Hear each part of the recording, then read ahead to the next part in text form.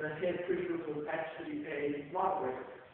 So if he was the moderator of the church, he was the minister, and he was the guy who could do the business of the church. And if you were just a minister, you still couldn't do the business of the church if you wasn't a moderator.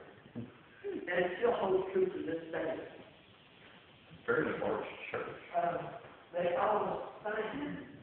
They had live singing. And what live singing was, let's just take somebody in 1860.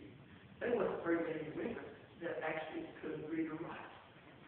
So they wanted everybody to participate. The women sat on one side of the church, and the men sat on the other. I always like to tell a joke that the women didn't want to look at the women, but they didn't. But that was the way that they really wanted it, you know.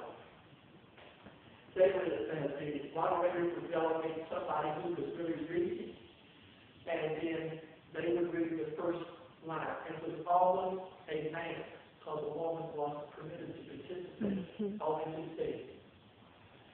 And the man was really like Amazing Grace, how sweet thou sound.